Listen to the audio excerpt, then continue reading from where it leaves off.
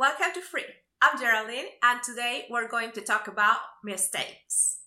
Making mistakes is a very important part of learning, and learning from our mistakes is super important. It's very, very important because we can make mistakes. We all make mistakes, but if the mistakes lead you to learning, then you will start to love those mistakes. Would you like to love your mistakes? Well, nobody loves them when they happen. And I was thinking of my experience with them. And I want to tell you my experience with the mistakes I've made, the biggest mistakes I've made in English. And it's true what they say that when you make that mistake, if it's very embarrassing when you make it, then you won't make it again. I'm going to tell you some anecdotes about the mistakes I've made. The most embarrassing mistakes I've made. Well, I learned from lots of mistakes, but especially from these ones. When we were in elementary school or primary school in Peru, we don't study English. And then when we moved to secondary school or junior high, we did have some English, but it was just a little. But I was good at it. And there was this time that we had a contest. Our teacher made a contest where you had to write some sentences. I don't remember the contest. The only thing I remember is that for let's say the final game or whatever, we had to write something, and there was the doubt. There were like two teams that could be the winners. One was my team, of course. And I just had to spell correctly the word with. And it wasn't me, it was the team. So they sent me because I was so good at English. I went there and I had to spell with correctly. And the doubt came to me. With. TH or HT? Jesus. I didn't know. I hesitated. I just trusted myself and I spelled it the way I thought it should be spelled. And it was wrong. I was wrong. And the other team won. So I guess I don't need to say that. Never again I spelled with incorrectly. It's TH, by the way. So that was my very first mistake. The very first mistake that I noticed. So when you notice your mistakes is when they become a learning experience. Next anecdote. Okay, I finished school and I liked English, but I didn't study English. However, I watched TV in English, so I liked English, and sometimes I even wrote some things in English because, I don't know, that's the way I am. And I sometimes wrote like a journal, and I wrote some things in English. Afterwards, maybe 1 or 2 years later, I was glancing at my book, at my journal, and I read what I had written, and I made a terrible mistake. I don't remember exactly the sentence, but it was with the word say. I put something like, she said me that I should whatever. And when I read it, I was like, oh my God, that's like a basic mistake. That's like, no. She told me, no, she said me. And of course, I already knew that, but I realized that I had written wrong when I was writing before. And that was a mistake I could notice. Why could I notice that mistake? Because it was written. If it hadn't been written, it would have been impossible for me to know that I had been doing it wrong. Anyways, that's my second anecdote. Not so embarrassing. It was very embarrassing, but only for myself. Nobody else shared that. But for this third experience, yeah, there was embarrassment. This was also writing, but this time it was texting. I had a friend who spoke English a little. I spoke English a little. Just I hadn't really studied much English. No, by that time I hadn't started studying English. But sometimes I wrote some phrases in English because I watched TV, I watched sitcoms, Friends, That 70s Show. So I was texting one day with his friend, and I don't remember what he asked, but I answered, "I don't think so," which is a phrase in English that is very natural. It's pretty cool. I like it, still do.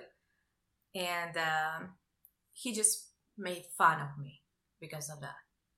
And I was like, what's wrong with it? I mean, it's a beautiful phrase, it's perfect English. But it turned out that it wasn't perfect English. I had spelled incorrectly the verb think. I spelled thing, T-H-I-N-G, instead of think, T-H-I-N-K.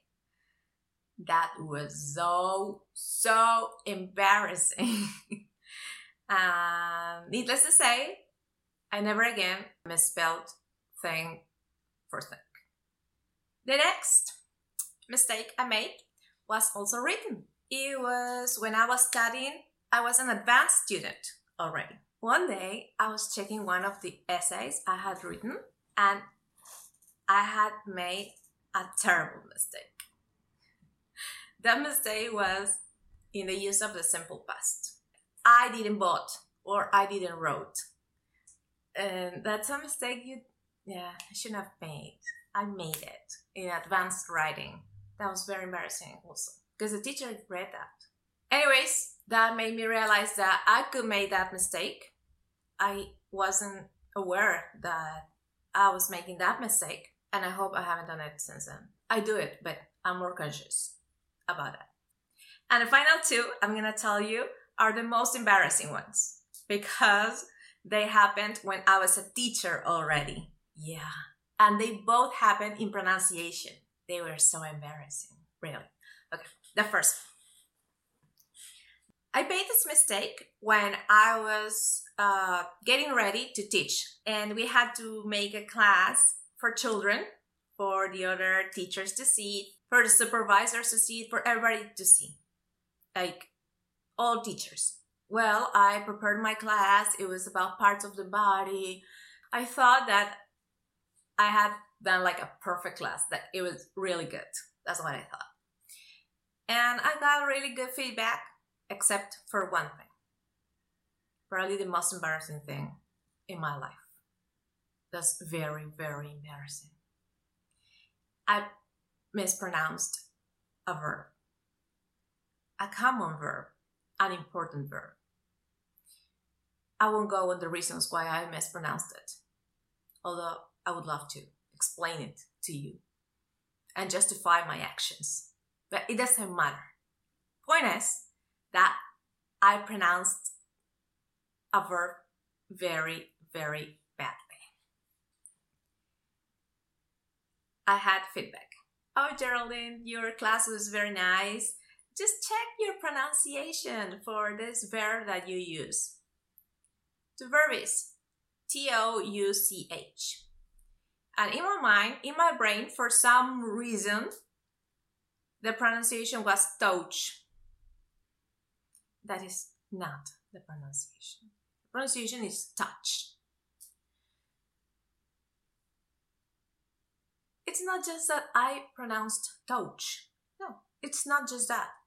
It's that I used the word like 100 times in my class, because it was about parts of the body, you know. So I would be like, children, touch your head, touch your nose, touch your knees. I repeated that word 1,000,000 times. I repeated the word so many times incorrectly in front of all of the teachers.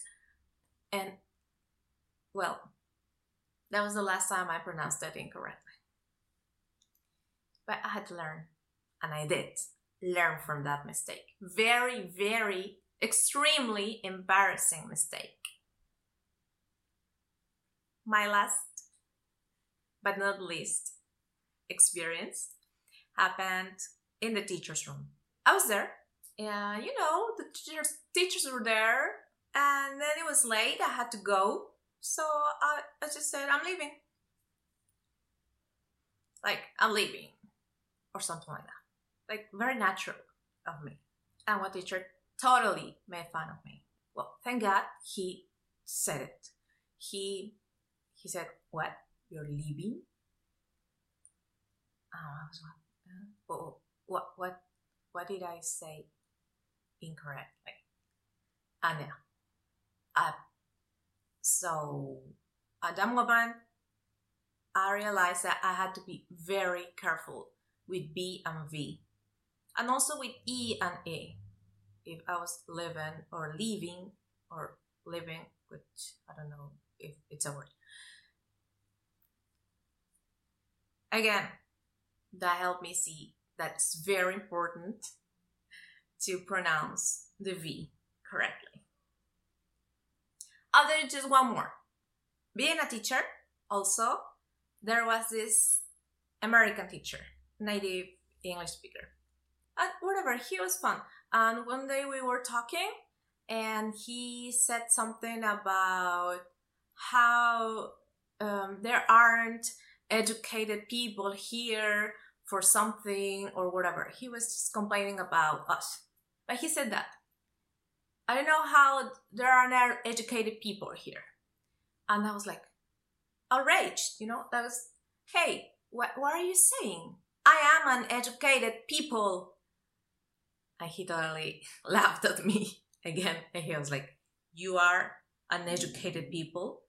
You mean you are an educated person?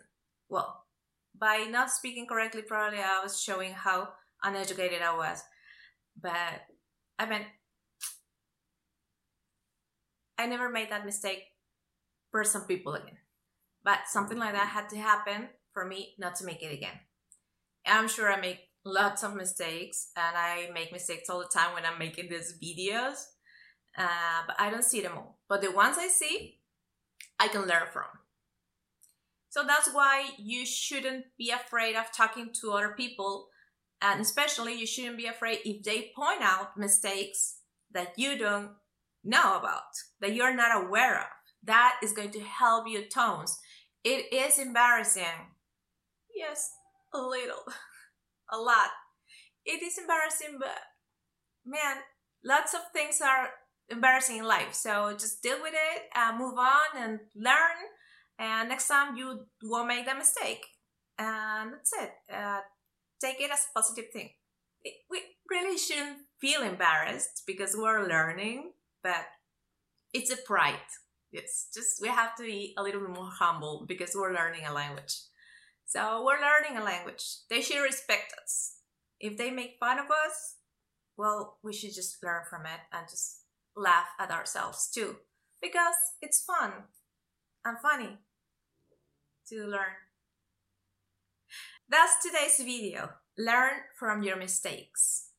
I learned. And I keep learning. And you should too. I hope you do too. What are some mistakes you have learned from? Were they embarrassing? Were they written, oral, in front of people, in front of a mirror? Let me know in the comments. Thank you very much for watching. Subscribe, share, and see you soon.